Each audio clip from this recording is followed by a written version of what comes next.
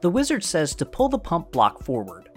Although some find this method easier for inserting or removing an array, it is not required. This video will show the pump block being left in place while the array is removed. If you do pull it forward, ensure to push it all the way back into position after installation of the new array. Failure to do so can cause voltage errors in future runs.